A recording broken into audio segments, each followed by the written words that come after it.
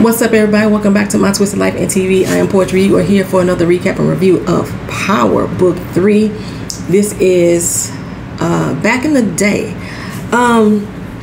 Before we get started, if you have not subscribed to this channel, make sure you hit the subscribe button, turn on the notification bell, so that way you can be notified each and every time a video is put up on this channel. Leave your comments in the comment section, because I like to communicate with you about the show. Whether we agree or disagree, we're going to remain respectful in our comment sections to each other, or I'll cuss you out. Okay, no. So, two things first before I even get started. I've been at the doctor all morning.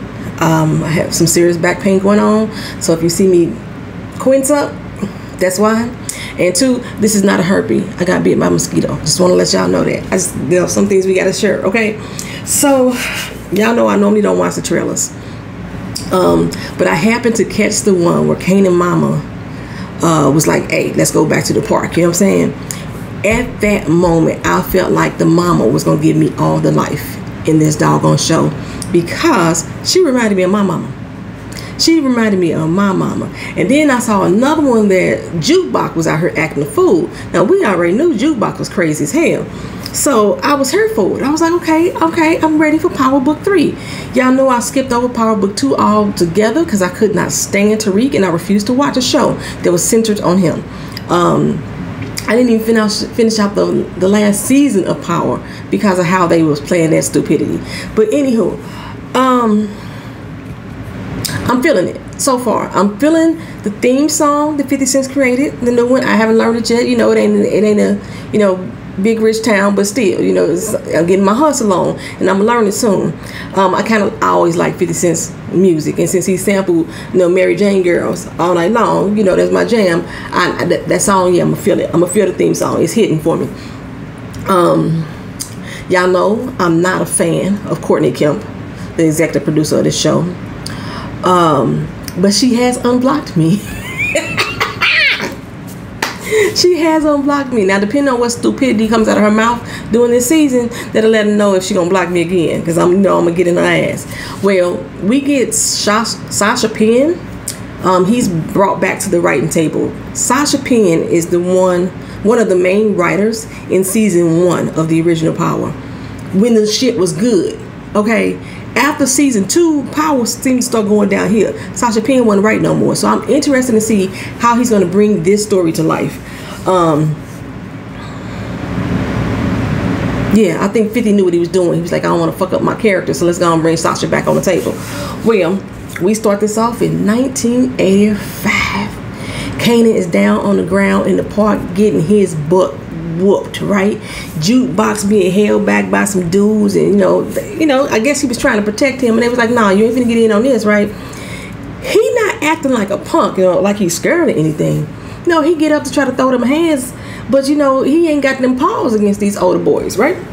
So he tried to fight back and got knocked back into next week 3 times. And they took his money. So after the 3rd time, and everybody started laughing at him and stuff, he ran home, tail tucked between his legs, climbed underneath the covers, boo-hooing like a little, like a little kid would do if they got their ass beat. And but you don't get no respect running away from a fight in the hood. You don't get no respect. So he get home, his mom is sitting there with her boyfriend named High Post. They cutting up product, if y'all didn't notice that, right? But he notices that Kanan, had some trouble. It's looked like he got to a little scuffle at the park. I got my nose itching. Somebody talking about me real bad. Like he got into a little scuffle at the park, right? So Mama's like, okay, what's up? Her name is Raquel. They call her Rock for short. So she goes in the room like, Kanan, why you crying? Why you crying?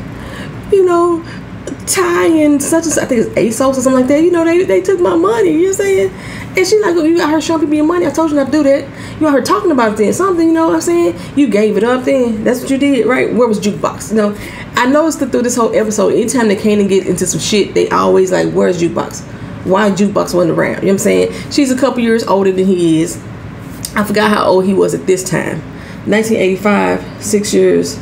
So he's 9 right now. Okay. So, You know, so mom was like, okay, this is what we're gonna do. She don't even say this is what we're gonna do. She go over to his drawer, grab a sock out, start filling that bitch up with batteries. And at that moment, I was like, are they writing a character based off my mama? Now, my mama wouldn't use batteries. She would use master locks or an ice pick on that ass. Like, for real. You're not finna fight or get your ass beat and come home and cry. No, you're gonna go back and whoop some ass by any means necessary. Or you're gonna have to deal with me. Look here. I remember getting beat up once upon a time. And I came home crying. And my cousin was like, what the fuck are you crying for? I just got jumped by these two girls. There's two girls, they live down the street from us, jumped me. I just got jumped. She was like, what you do? I'm like, you came home, you ran, you didn't fight back, you know what I'm saying? Then I was like, they was bigger than me. I did that song this speed. My cousin whooped my ass for coming home and losing that fight. But then after she whooped my ass, she did go down there and beat their ass too. She whooped them up, you know what I'm saying? But that's how it was back in the hood. I remember getting in trouble at school, and on the way home, like the whole neighborhood would have been a whooped your ass if you didn't buckle up and fly right. And part of flying right was protecting your own self in the hood. Don't be running away from no fight. Okay, so anywho, so they go down to the park. She ain't even say, she just basically said, hey, gave him the sock, said, you better do what you gotta do. Either you're gonna deal with them fools or you're gonna deal with me. And ain't no running away from me, baby. Ain't no running away. So, you know, reluctantly, he take the little sock up there. He go up to the little, they still on the park. They was cooler than the fan, man. Had a little cat daddy leather jackets on, little pimp hats. They was cooler than the fan. And he walked up to the one who was whooping his ass real bad. Wow! Flung that bag of batteries across his face, broke his damn nose. He down on the ground, bleeding and crying out. And then the other dude is like, hey, Kanan, come on down, come on now. So the man, like, ow, he hit him too. Now, the one who he hit first is the one he should have fucked up repeatedly. But he fucked up the friend, like he was going in on a friend. And people up there screaming, damn, Kanan going in, Kanan doing this. You know, he liked to hear the sound of his name. Man, that's the first time his name was uttered in these streets. And he liked to hear the sound of that. Oh, that's how he was feeling, right? We move a little further on up to 1991. My class, you know what I'm saying? Class of 91. I'm just saying, you know, Kanan in high school now. And apparently he a really smart kid. His counselor has already signed him up for this elite school. You know, he got an entrance exam test. In the school, you know, they done put 1.5 million or billion, I forgot which one it was, dollars into a high school. It's supposed to be the most expensive high school nationwide, what have you. And Rock is like, hell yeah, you going, right? But he like, no, I'm cool where I'm at, ma. You know, he got his friends, he got his clout. You don't want to have to rebuild, you know, reputation up. I did like how they were introducing us to the characters. But the one thing I did not like about it was 50 Cent's narrating. I didn't need his narration. I didn't need him talking to me like I'm a homie and he trying to explain to me and this after death. You know what I'm saying? I didn't need that, right? But the little dude that is playing him, every once in a while, you can hear him capture the sound of 50 Cent's voice. Then they got the little jukebox girl, you know, she got pipes too, just like the L'Oreal. I know that ain't her real name, but that's what we gonna call her, L'Oreal. Yes, Jimmy. You know what I'm saying? She got some little pipes like that. She in the choir room singing the lowest gospel. But Kanan say, don't let the sweet voice fool you. Don't let it fool you, right? Because he ain't never met a nigga as hard as Jukebox. You know what I'm saying? During this particular episode, we didn't get to see the level of hardness from Jukebox. You know, we got to see her, you know, throwing shots back at one of their friends. We didn't get to see her throw no hands. We didn't get to see her check nobody. She actually seemed kind of into herself. What we did get to see was her sentimental side. And apparently the first girl who turned her out was some little white girl. Well, in high school is where he met Davina, the love of his life, you know. As random TV reviews would say, Zora the weed explorer. That's what I'm saying. I thought that they was going to make the love of his life Sean's mama. You know, his son that he killed. That mama, remember, was the one that was holding him down while he was in jail all these years. But, yeah, that ain't who Davina is. That ain't who she is. Davina got him shook. But Davina is with this dude named Buck 20. I was like, 50 cents. Sasha. Courtney. What the fuck is up with these nicknames? $150, $120. Oh, he's a $120. He could even be a $150, $120. Is that what he weighed? Okay, we go to his crew. Sean, the Puerto Rican Figaro is what they like to call him. I think Jukebox called him Famous. That was his nickname, Famous. And that's only because, like, in 3rd grade, he did some poem and won him some big competition. Okay, he says the word nigga entirely too much for me. That's all I'm saying. I don't know why it's so loud with our Latino community. I just don't understand it. Half y'all don't even associate with y'all blackness.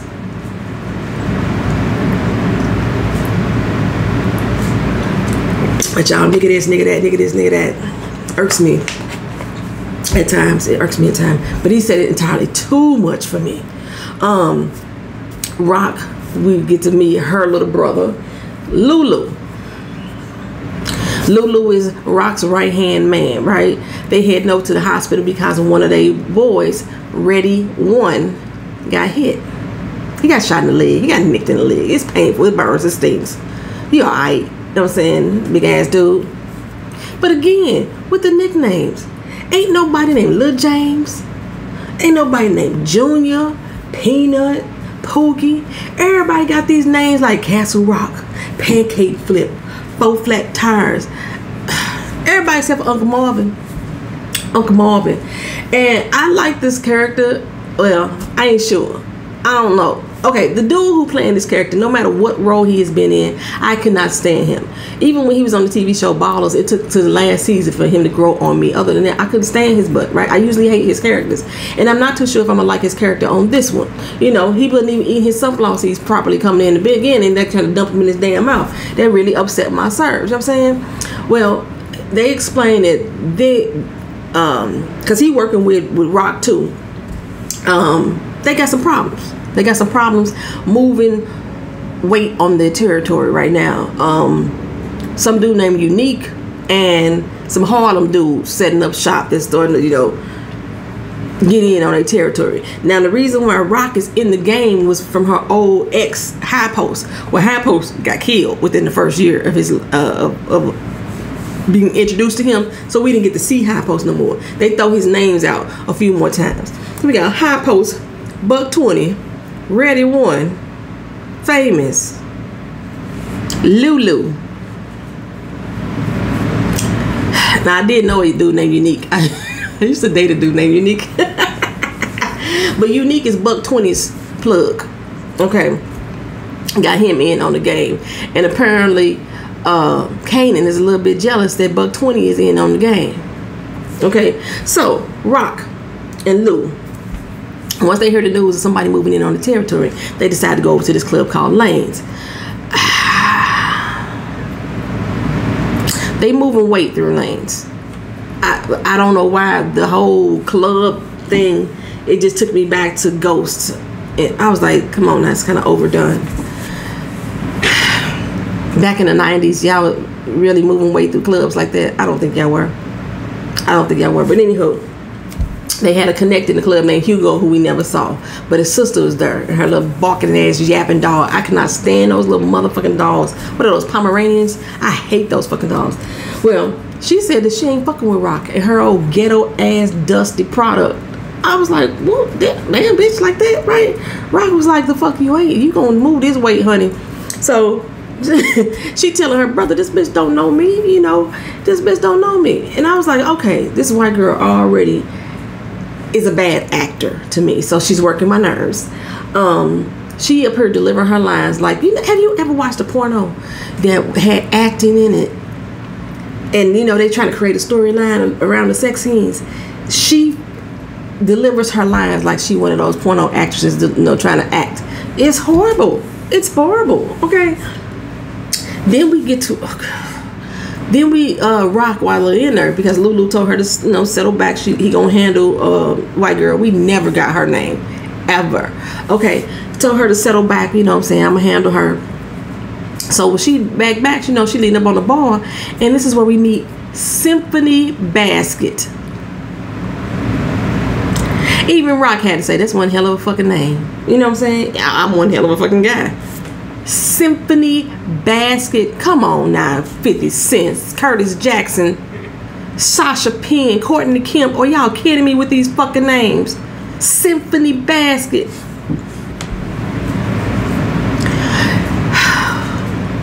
It looks like he and Rock is going to have a little something going on. They seem to have a little interest in each other. I'm surprised that Rock would even bat eyes at a motherfucker that's a bartender. Unless she finna use him to help her move that weight. You know what I'm saying?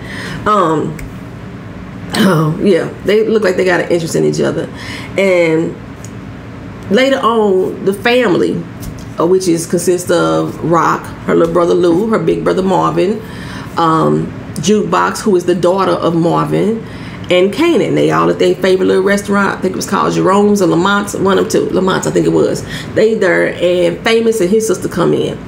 The sister just moved here from out of town. You know, she's Puerto Rican too. I think she said she just came from Boston. And apparently she got eyes for Lulu, and he got eyes for her. They all standing outside afterwards, and somebody drive by. I guess it was a test drive by, because they didn't shoot at them. They shot at the sky.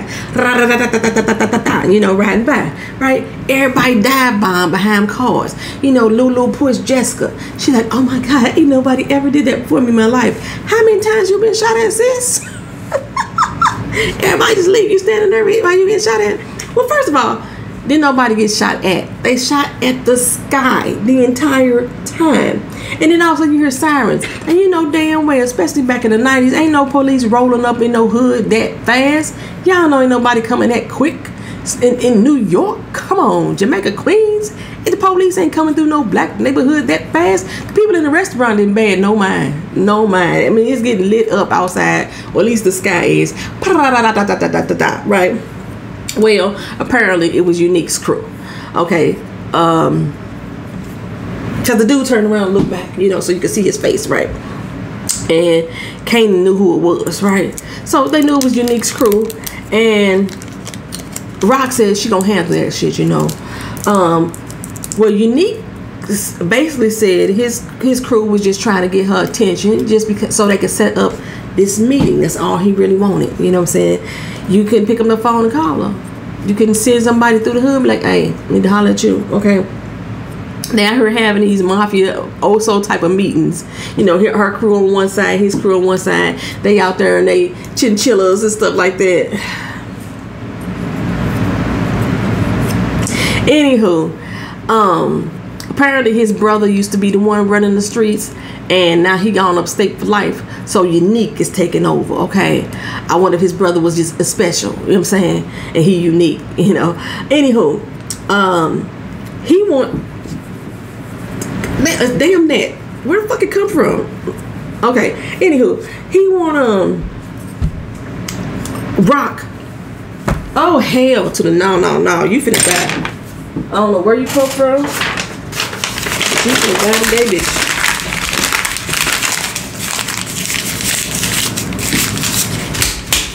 Okay. Let me come back through here.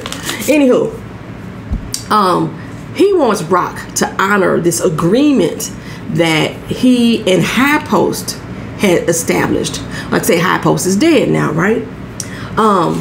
Now Rock had just said your brother wouldn't have tried to send me no message like that to get my attention. He said, well, I do things my own way. I don't do things like my brother. But yet you hear, well, Rock to do things like High Post used to do.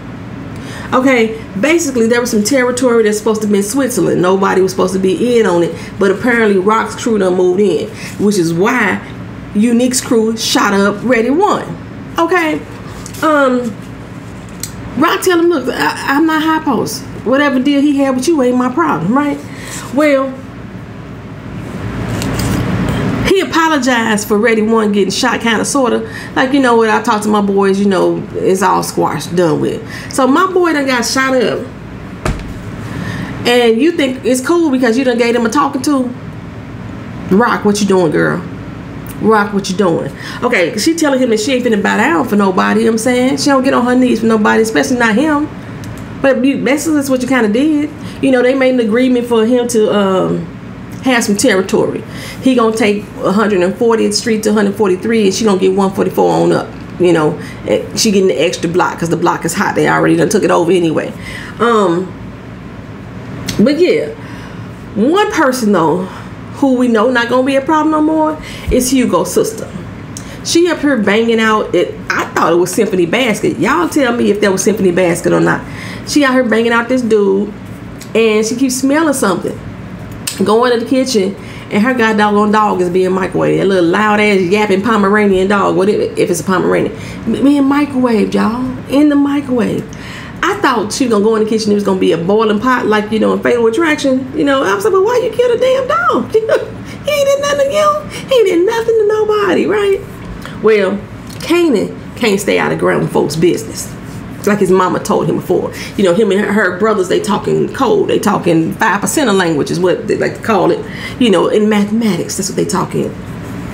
And, he was trying to tell her he know what the different words mean. They just trying to school us on mathematics, whatever. And, his mama told him to stay out of grown folks' business. But, he heard that, what's the little boy name?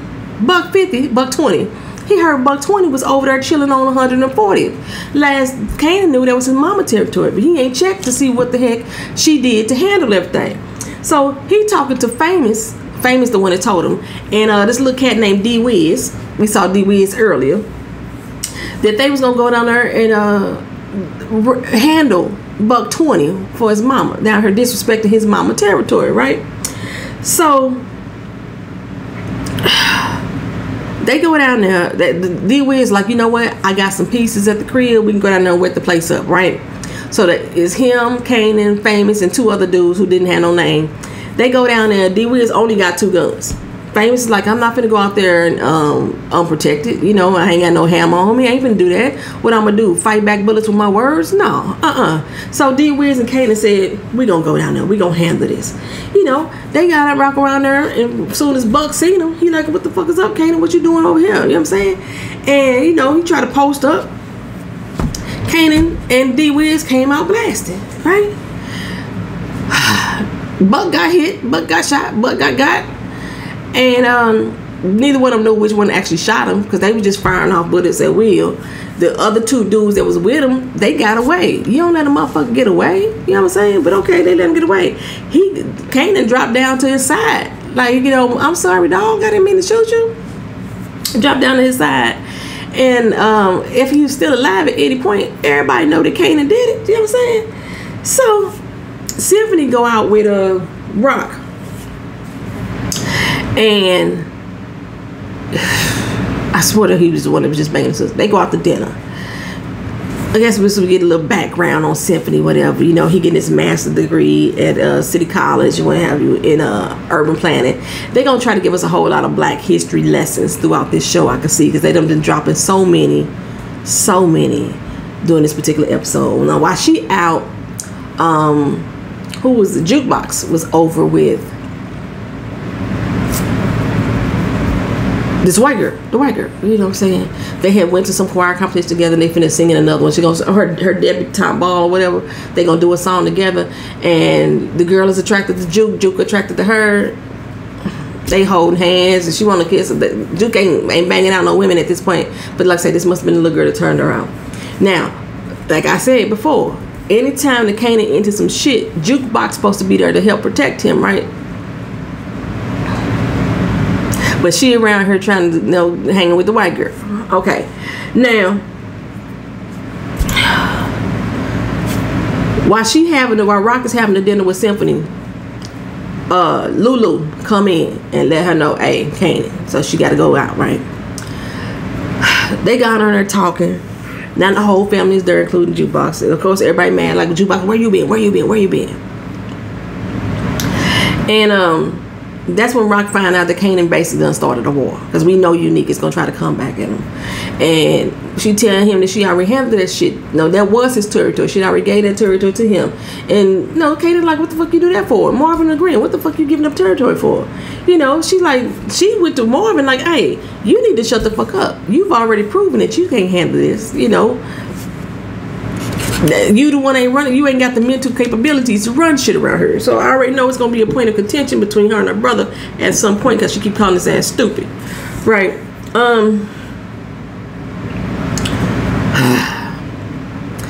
Well, Kanan went to go take the entrance exam like his mama told him to, and he purposely failed it, right, so he could stay home and be with his mama, you know. And she tell his ass, you know, I shouldn't let you stay with your grandmama, because that's where he was gonna stay at anyway. When he went to school, you could have stayed with your damn grandma, right, and that way you wouldn't be caught up in this mess. But he want to be put in on the game. Kanan want to be in the game so bad. And I think he just want to be in the game for Davina. I just think that, you know, they just didn't really center on that. It ain't about protecting his mama. I'm surprised, you know, that he knows so as much as he do. But, you know, okay. So she tell him, like, you going to move with your grandma. You right. You should have been gone with her. So told him to take the trash out. And I'm like, now he just shot up somebody. And you finna have him go take out some trash. Okay. I knew he's finna get blasted at. I knew it. He go out there, take out the trash, and of course somebody come and light the street up.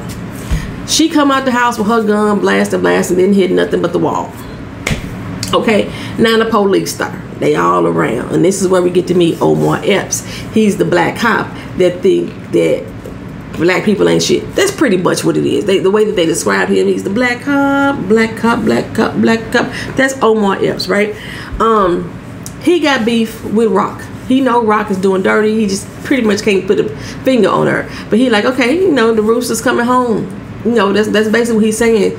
As far as now that bullets is coming to your house, getting shot up at your crib. And his partner is a white girl. I forgot her name. Damn.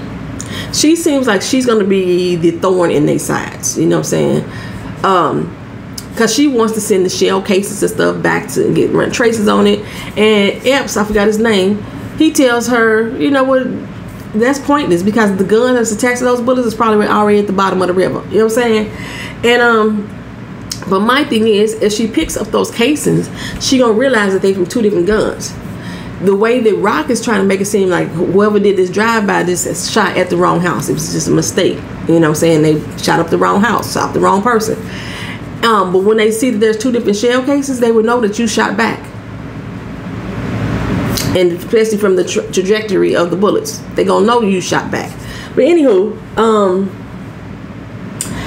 she go talk to you unique again. We gonna have a conversation. You just tried to kill my son. Now we finna talk. I guess she's supposed to be rational. You know, everybody else want to go pop off, little handle some shit. She wants to be rational. She goes to talk to him and she gives him a wad of cash for $120's family.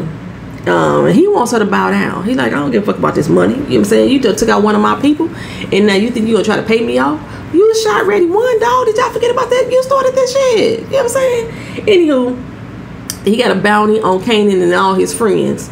But he tell her, I'll take the bounty off of Kanan head, which means he's still gonna be gunning for the rest of them, right? However, though, he said he can't control the people that Buck may have on his side. The Buck 20, he got family. You know, he got people on the south side. You know. And he said, you know, you slipping, Ma. This is why I don't fuck with broads. Because broads are too attached to their family. You know, she said, you got a kid too. And he's like, you know, I don't give a fuck about my son, Jerome. You know, that's basically what he told her. He ain't come from my loins. I mean, I didn't birth him. I didn't carry him around for 9 months. But you got a whole different type of connection with your son. This will make y'all broads weak. You know, this will make y'all broads blink. And she telling him, look here, I ain't blinking, nigga. I ain't blinking at all. You know what I'm saying? I ain't blinking at all. So he walk off, and I guess that's the end of it, you know, between them. But later on, she realized, you know, she really do need to toughen Kanan up a little bit more, what have you. So she takes him out for a ride, wakes him up in the middle of the night, go for a long ride. He think he finna go to Grandma's house, and they go out to the river. You know, she talked to him about the moons and the stars and the shit like that. You know, same thing that Ice Cube and them did in Boys in the Hood. You know, talk about the moons and the stars and shit like that. And basically tell him, you know, they're hunters, they Orions, they the hunters, like just like Orion the hunter. And we don't let people hunt us, we hunt people, right?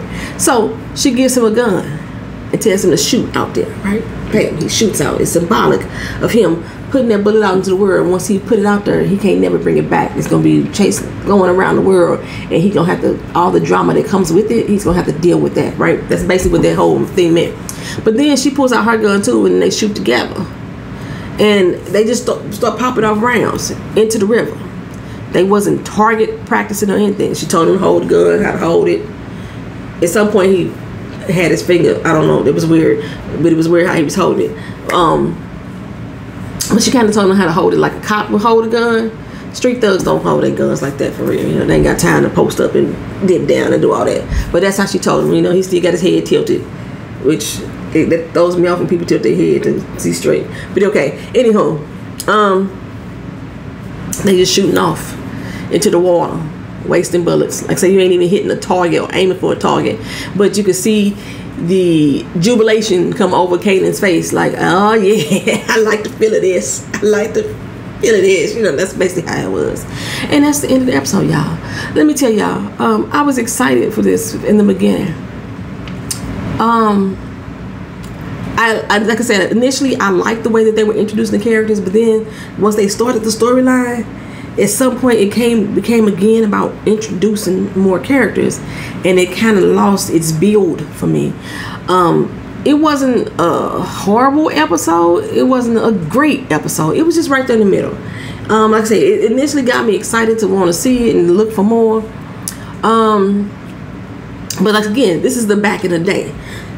We already knew how his story ended, as Kanan said. Now we know how his story began. So from episode 2, now we're going to be in the thick of the things. You know, what all happened in between. And that's where we at, y'all. So y'all let me know what y'all thought about Power Book 3, Raising Kanan back in the day. Leave it in the comment section. I'll see you in the next video, which will be Real Housewives of Potomac episode 2. Peace.